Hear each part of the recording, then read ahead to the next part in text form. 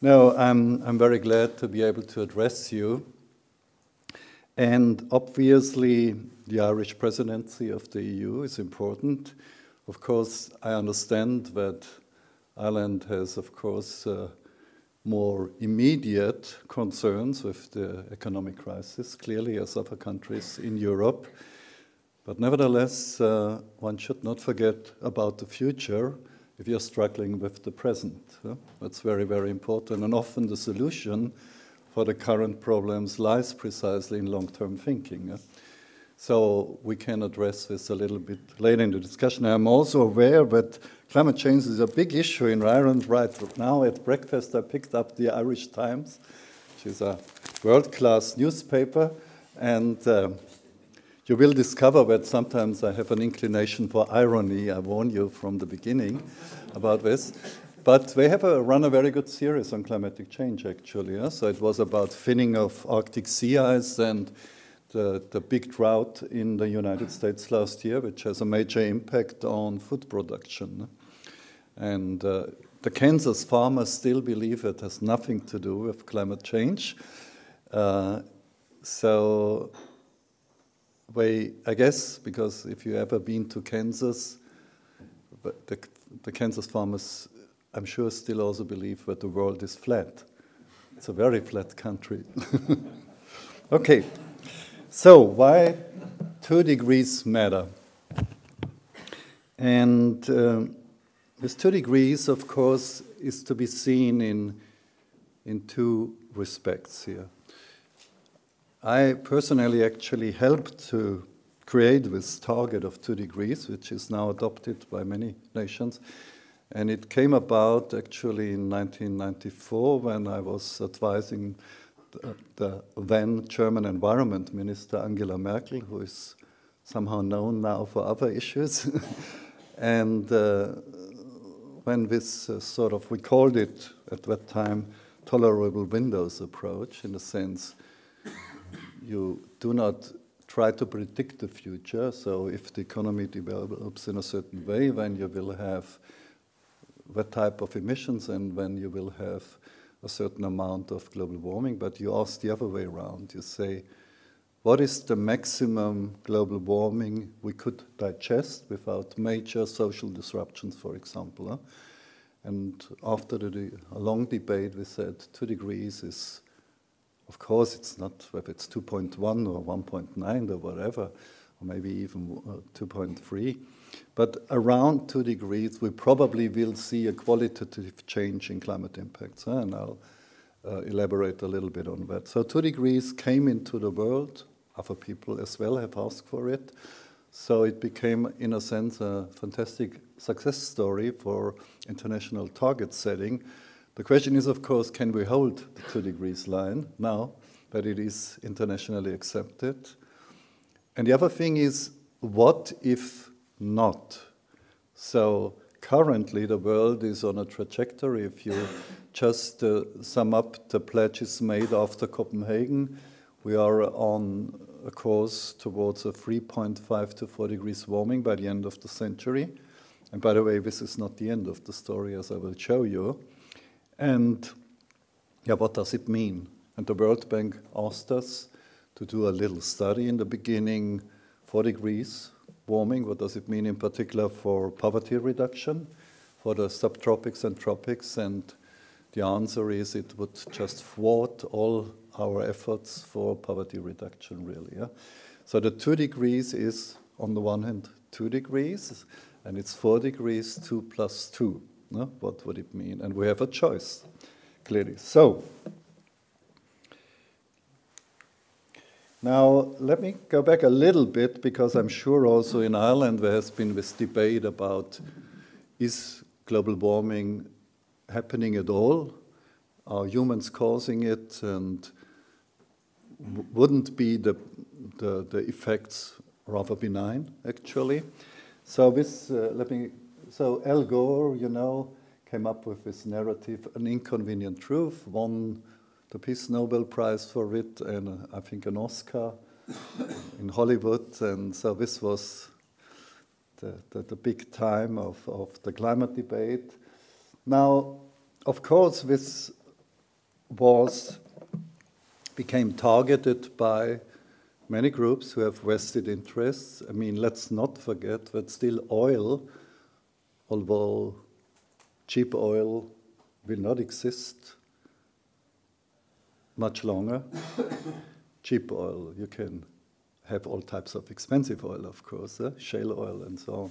But cheap oil will be gone in 20 or 30 years from now. But still, it's the biggest business on earth. If you look at the Fortune 500 ranking of the 12 biggest companies in the world, either produce oil or distribute oil or depend on oil directly. So it's the biggest. So, of course, if you have people who warn about climate change, this cannot be unnoticed, and there have been all types of campaigns against it.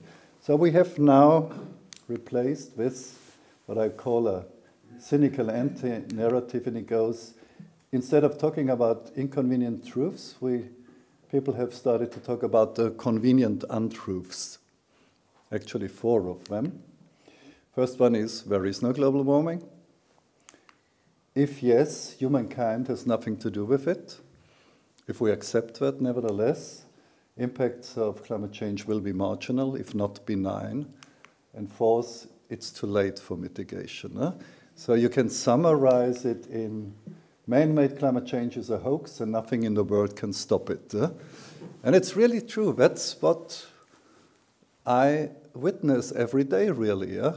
So you have various contradictory, actually, positions.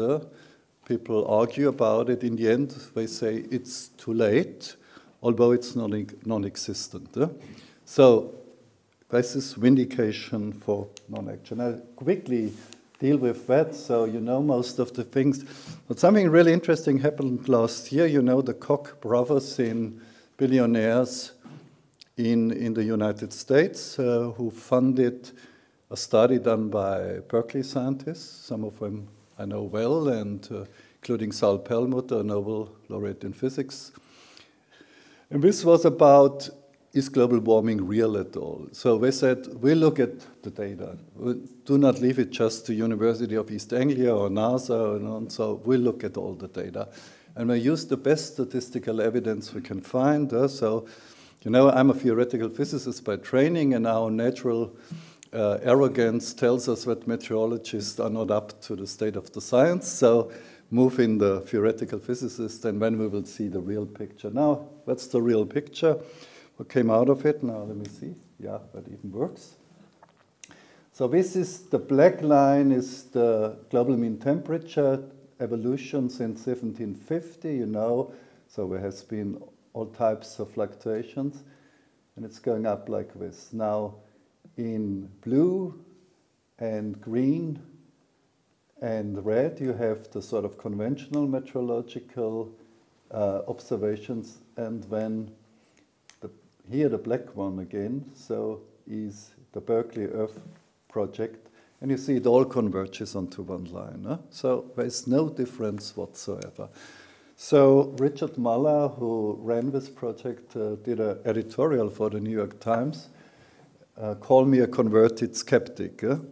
This was, of course, ignored by the Koch brothers who funded the research, but this is a very powerful message. So you can tick this off, and for example, my colleague Stefan Ramstaff did this type of analysis. Here, he took the global data series and removed the natural variability, for example, El Nino events. People often argue that climate change has come to a stop since 1998, because in 1998 we had a sort of monster El Nino event. What happens in an El Nino year? The oceans transmit heat to the atmosphere. In a La Nina year, in a cool year, the other thing happens, just the reverse. So there was a massive release of heat from the oceans at that time. And you have to appreciate that the oceans are a huge, huge, huge energy store. So the 3 meters top ocean layer contains as much heat as the entire atmosphere, just the first 3 meters. So if there are sort of currents, circulation patterns, and so on. You can easily, of course, change the appearance of global warming. But if you remove all the trends, you see this is what is going on with global warming. I mean, you have a clearly linear trend, which is, if you look deeply into the meta-logarithmic trend, and that was predicted by Svante Arrhenius, the Swedish Nobel laureates in chemistry, by the way, in 1896 already. Yeah? So Arrhenius' law is more or less vindicated all the time. So, what a triumph. After 100 years, we come back to Arrhenius. So, there is no anthropogenic interference with the climate system. What is the reason for global warming? And here I give you just one number. If you look it up at James Powell's website, who is an eminent geologist, there have been about 14,000 peer-reviewed papers since 1991 on climate change, the reasons for climate change, and just 24 of them deny that humans are involved. That is, and you have to really appreciate that, this is the ratio of 99.83% versus 0.17%. This is a sort of Stalinistic outcome. If you would have an election in a, whatever country, you would have...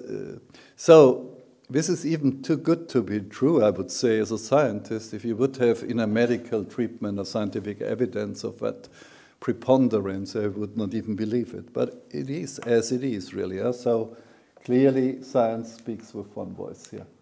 And by the way, the Berkeley project did also this thing here. They tried to use Arrhenius' 100-years-old formula, the natural logarithm of CO2 concentration, removed the volcanic eruptions, of course, which are just punctuations. And when we included solar activity, it didn't change anything. So we came up with this red line, you see, which fits perfectly well the development. So that's the scientific evidence here. I skip that. And then, of course, the third convenient untruth, we don't have to worry about global warming. So even 4 degrees is nice, in particular for the Scottish, for example, or the Russians anyway. And we did this report for the World Bank, which created major planetary waves, if you like, and has actually had a deep influence on the attitude towards climate change of the president of the World Bank, and he keeps now reiterating that this is the biggest threat for human development in this century. And so we had quotes from Mary Robinson, for example, from Al Gore, from Ban Ki-moon, from Kofi Annan, Nick Stern, and so on. So it was a huge event, and in particular it went viral in the social networks, which is a good thing, because I think without a social movement in the end, driven in particular by young people, we will not be able to deal with that crisis. So Ban Ki-moon more or less said, "It is my hope that this report shocks us into action." Now here, again, you know, if you talk in particular to economists, they tell you the shock and awe strategy never works. If you just tell people how gloomy the future is and so on, they will just get resistant against it, they will not listen to you anymore. But this isn't true either. I mean, of course you need to see the opportunities of doing something about climate change, if you are a business person. Decarbonization also has to pay off, clearly. But on the other hand, the public opinion on climate change in US has completely changed after Hurricane Sandy. So even when the taxi driver took me to the headquarters of the United Nations, he told me, "Oh, I had a house on the beach. It's not there anymore, right? It's gone." And actually, the garage of the United Nations were flooded during that event, and 2,000 luxury cars were destroyed. So what a blow to humanity. BMWs, Mercedes, of all vehicles. So even those people feel the heat now. And but I give you now a few figures, and that is really very important. And this looks complicated, but it's the most important chart we have in the World Bank report. And so bear with me for a minute here. What we did is the following. First of all, we took all available climate models. We do not rely anymore on just one model. We do so-called ensemble calculations, where you take all models developed in a different way and then use the averages in a smart way. And here it more or less tells you, we looked towards the end of the century in a 4 degrees world. We looked for heat excursions, so heat waves, maximum temperatures across the globe, which have a so-called 5 sigma characteristics. And sigma is related to standard deviation for the statisticians. So if you have a normal distribution, say like traffic accidents, whatever, 1 sigma event is something that happens only once in 3 times. 2 sigma is already something 95% is excluded. 5 sigma event happens under normal climate conditions once in a million years. Once in a million years. And this is what you see now, where you have the red color here, are months where the 5 sigma event happens in 80% of the times, actually. So you could say, in a conservative way, the 1 in a million event happens in those red-colored areas every second year.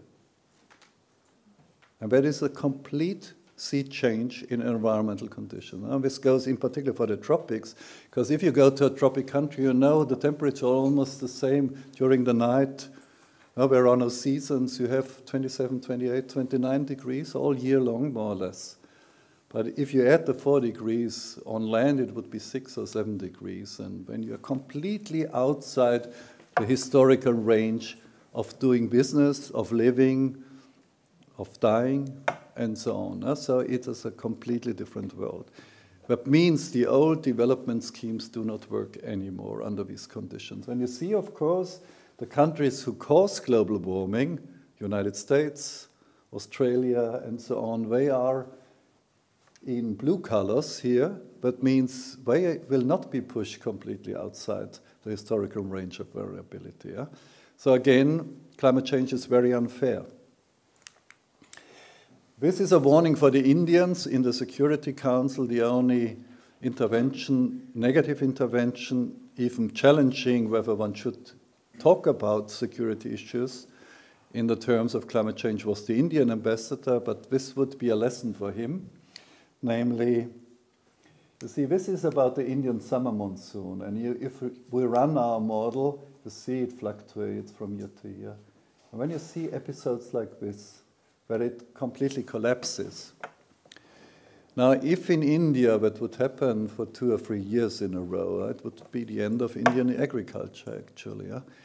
We had last year just a deficit of, I think, 10% or something. That was already quite devastating.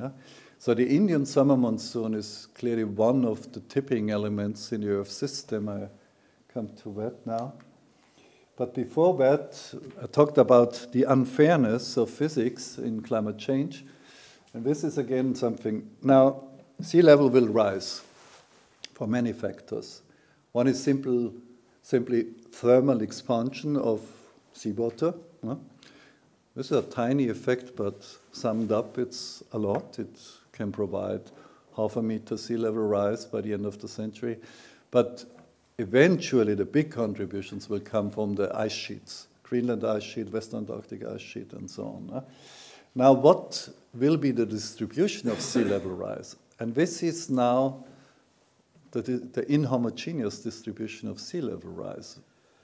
The blue colors indicate these are the regions where sea level may even drop, while the red ones is where sea level will accelerate. Why?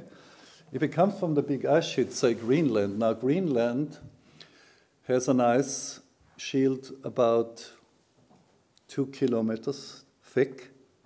Now if it melts down and releases water, it loses mass, and that means it loses gravitational pull. you know, gravitation is based on the mass you have, and it's different in humans. In humans, if you lose mass, you become more attractive. For the ice sheets, it's the other way around. And generally speaking only.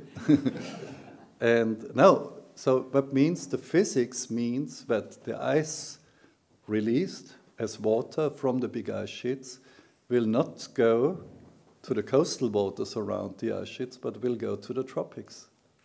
So again, sea level rise will be much bigger in Tuvalu, in Nauru, in Palau, in Kiribati, in the Maldives, than on the northeast coast of the United States.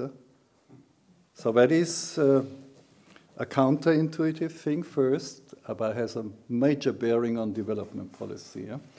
So on the tipping elements, this is a chart I have myself introduced a long time ago at a lecture at Oxford University about where are the elements in the Earth system where something can go terribly wrong, in a sense, collapse of the Amazon rainforest, meltdown of the ice sheets, disruption of the monsoon. And this has become a quite active field of research in the meantime, because it would mean you have the insidious climate impacts, of course, like sea level rise, but you have some subsets of the global machinery where you can have abrupt changes, nonlinear, highly nonlinear change, and they are irreversible. So once you have, for example, achieved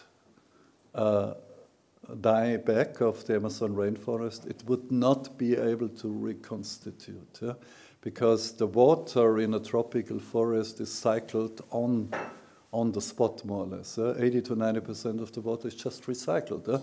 Once it is gone, it's gone forever. So we must avoid that. And the big story behind 2 degrees is that below 2 degrees, we assume that most of these elements cannot be activated. While if you go into the 3, 4, 5 degrees range, they become highly likely. So it's really a qualitative difference between below and above 2 degrees. So Greenland ice sheet, I have talked about it. And this is now, so the second part of my talk, and this is about people just declare environmental defeat now, for many reasons, clearly. It's good for daily business.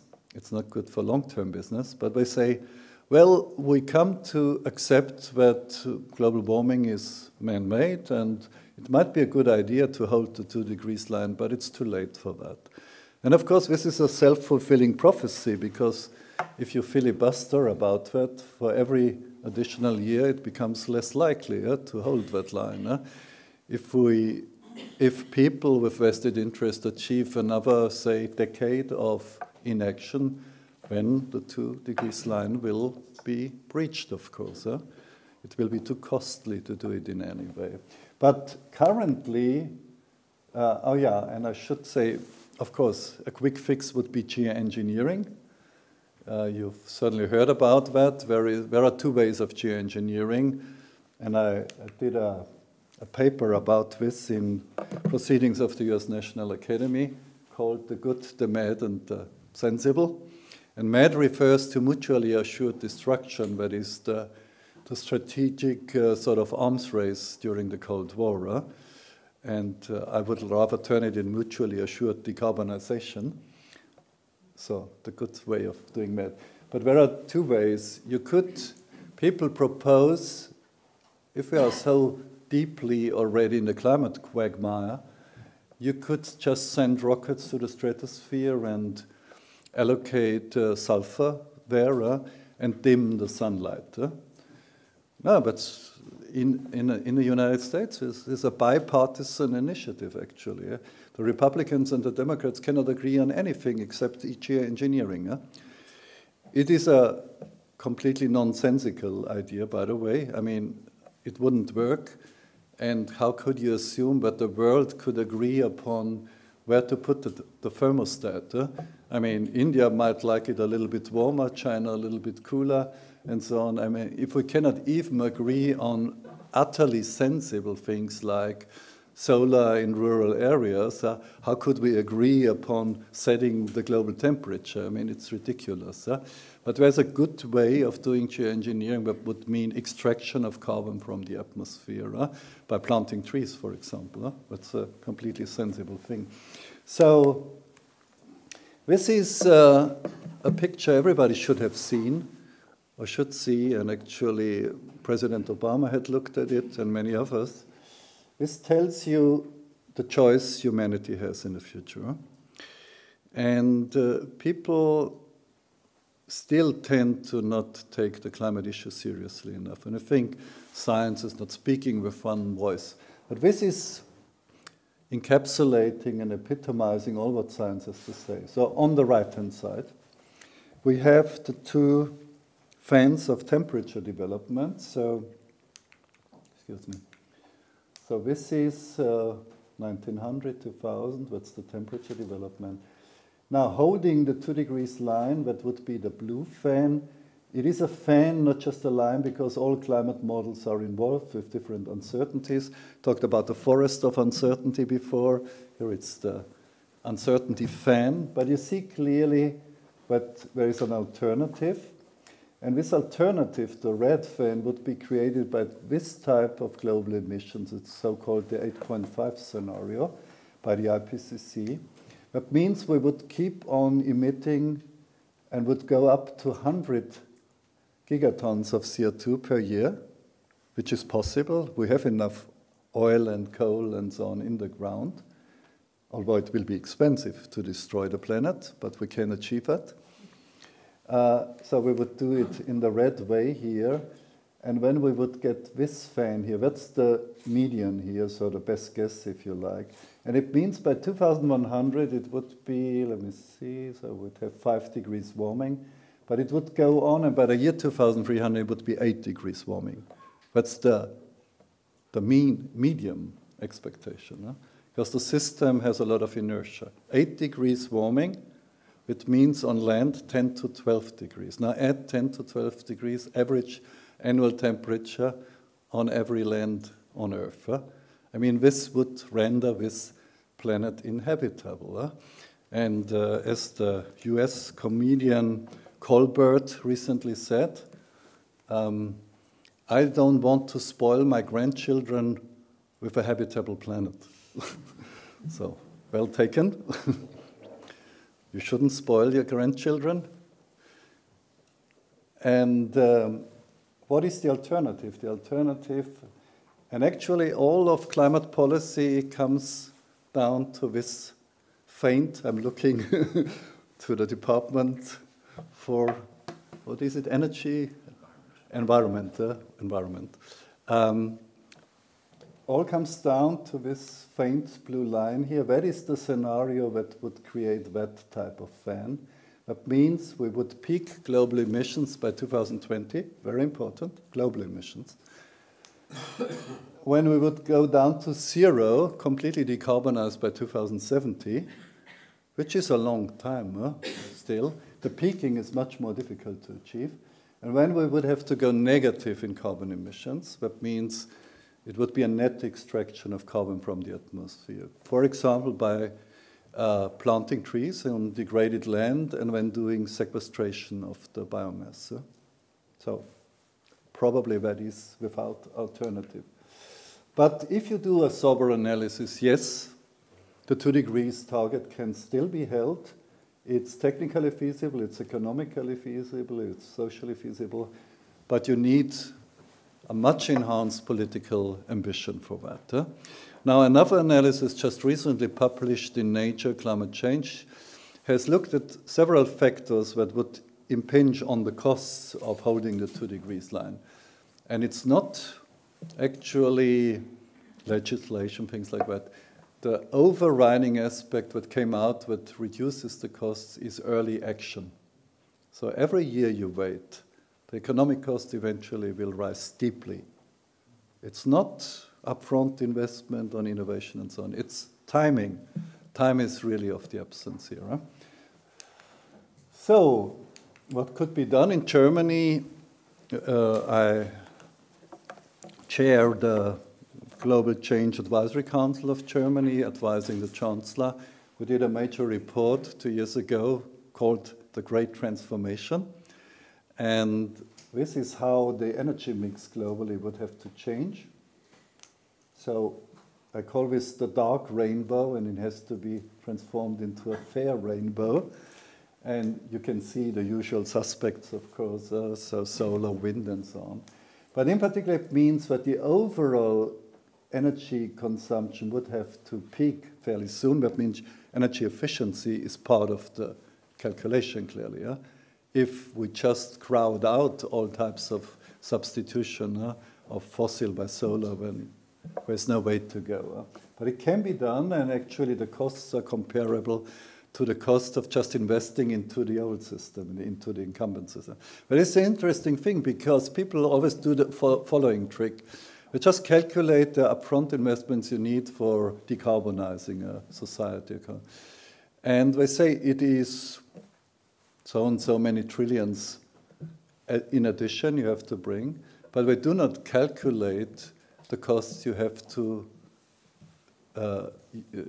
bring up in order to maintain the incumbent system, also to invest into the replacement of old structures.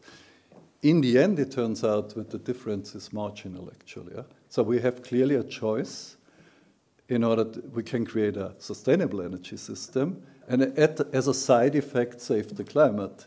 Or we can just go on with the incumbent system, replace it by some better machinery, and rely on Qatar to provide the natural gas for the next 2 centuries. The North Field in Qatar actually holds enough natural gas in order to provide humanity with energy for the next 200 years. But one should leave it in the ground. Okay, so now more or less my last remark here before I just refer quickly, before the chairman pulls me off the panel, is, and I discussed it with Mary Robinson at length this morning, because, you know, if you are in charge, if you have a political mandate, of course, like Ban Ki-moon, you think, of course, of top-down strategies. If the world is listening to the science, you draw certain conclusions, a rational strategy, 194 nations together, they sort of come up with a wonderful climate agreement, and when it will be implemented, so it will trickle down. But probably this system will not work. Of course, we will work towards a climate agreement in 2015.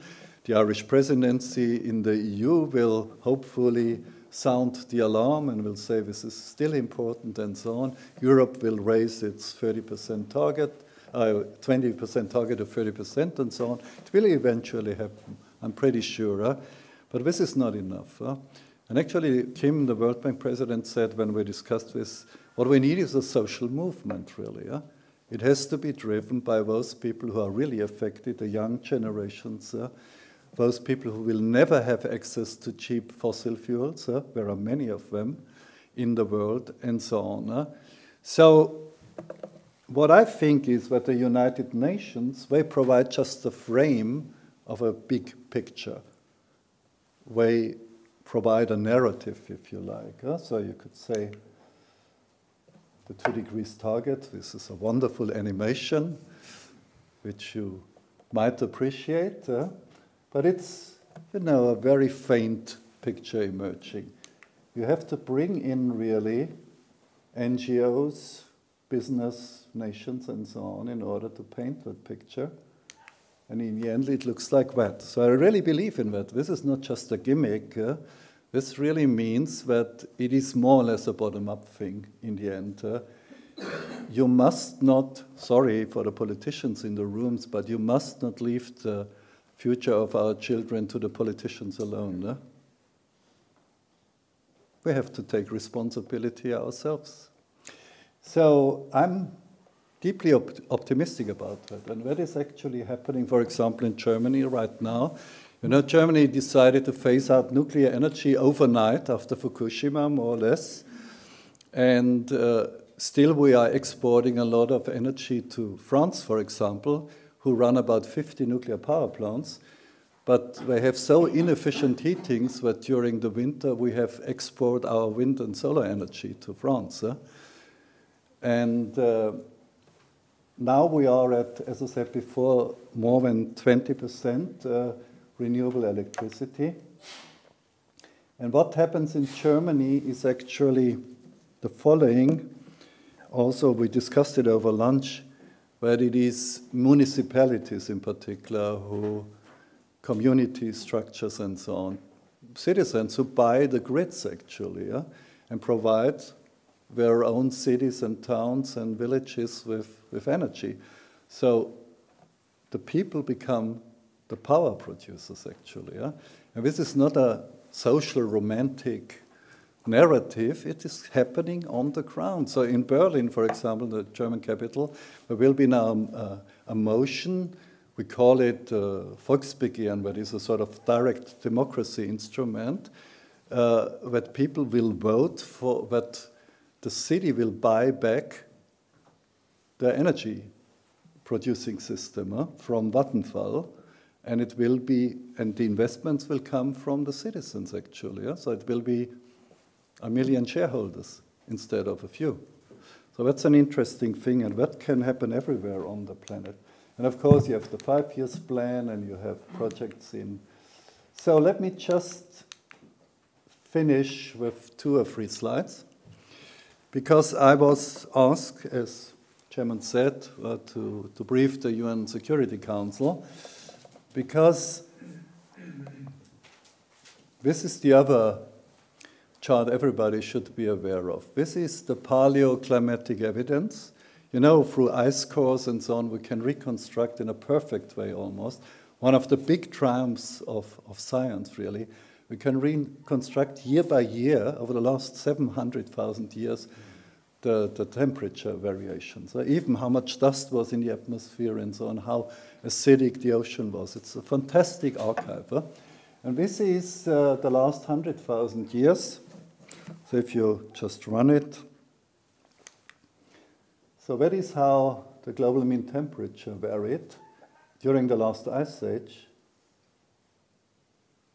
And when the 11,000 years of grace started, called the Holocene, that is the time when human civilization became a major enterprise. Because you see, it's completely different.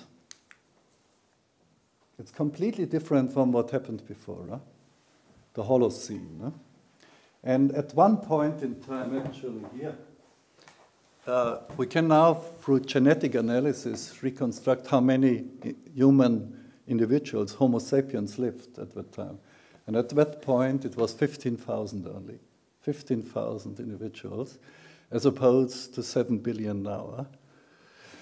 We are about to destroy this climate of grace now and go far beyond this range. Now, this was always appreciated by the Pentagon of all institutions. So when this whole climate skeptics debate came up around Copenhagen, the military people stayed completely cool. If you are a general, you have to invest a few billion, and you have to take responsibility for 10,000 troops. You don't look at the screwballs who purport that they know the science better than the experts. You do a very sober analysis. You have to invest into the right things. So the Pentagon never faltered regarding the climate analysis. And Chuck Hagel will perhaps become the new Defense Secretary. I know him a little bit. I had discussions with him on climate change already in 2005. He's a very open-minded person. And John Kerry is the head of State Department, who is also somebody very knowledgeable of climate issue. So that was my bottom line, and it's my last slide for the UN Security Council. But it looks very complicated, but I talk you very quickly through that. You know, this debate about, of course, everybody knows that if we have less rain in semi-arid regions, we will have less food production. So this will probably increase the food prices there. And sea level rise is bad if you have a villa at the beach. and so on. And malaria might spread into regions where it was never before. But as I told you before, if we leave with window of grace, of climate grace, it may have major implications for national and international security. Yeah? And there has been a lot of debate about this, because in the 1990s, some scholars said, well, you see it in Rwanda, for example. This is a result of too many people packed in a very narrow environmental space. Yeah? So if you have slight fluctuations in harvest and so on, it can create violence. Yeah? And then, of course, in particular, the professional peace researchers who all come from military academies said, oh no, environment has no impact whatsoever on national security. Yeah? This is bad institutions and so on. And I think they are right, actually. Yeah? So my prediction is, and this is a projection, that if the climate changes at a moderate level, say 1.5 degrees, 2 degrees, there will be actually more cooperation in the world. If you have transboundary river system, for example. In the end, people haggle and struggle, but finally they come up with an agreement. So there will be more cooperation. The problem is what happens, and I have sort of created a sort of cooperation index that is, oh, let me go back here. You see, this is eternal peace if the index is +1 and you have world war if it's -1. Now this is tongue-in-cheek in a sense, but nevertheless you can come up with a lot of data. And I'm saying present day, if we have a slight additional warming, we'll probably see more cooperation. But then the system will collapse. So if we go in a 4 degrees world, if the tipping points will be transgressed, if you have a collapse on monsoon systems and so on, and we have 9 billion people by then, there is no way of rationally sharing the scarce resources anymore.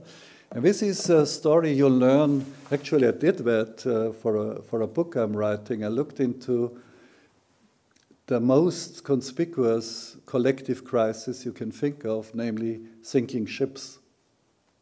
The Titanic, the Lusitania, and so on. And what you hear from the people who survived these accidents is that as long as people felt by cooperation there is enough lifeboats and rescue space, people behave civilized. So women and children first and so on. Once people realize there is not enough rescue space, it's struggle for survival and everybody is trampling down each other. And that is precisely what I fear could happen if we slip into a 4 or 5 degrees world. And that would mean that this index here would completely collapse. Sorry, I'm pushing the wrong button all the time. So this index would drop. Here are the tipping points transgressed. And ultimately we might go into this age again, 15,000 human beings. We would roam the vast land in small groups, and of course they would collaborate. So we would see a rise of this index again, but in a completely different world. Now this is not a prediction, obviously. I'm sticking my neck out here clearly, but I'm pretty sure from all my gut feeling that if we would slip into a 4 degrees or 5 degrees world, we would see tremendous international tensions, national tensions, and something like global climate of violence in the end. There is an alternative, and I firmly do believe in that. That is, again, for the politicians among you. I think that holding the 2 degrees line is the biggest peacekeeping and peacemaking project of all times, really. That means, you hold the line. I call it a Kantian mega project in the sense of the philosopher Immanuel Kant, who wrote this famous essay on eternal peace.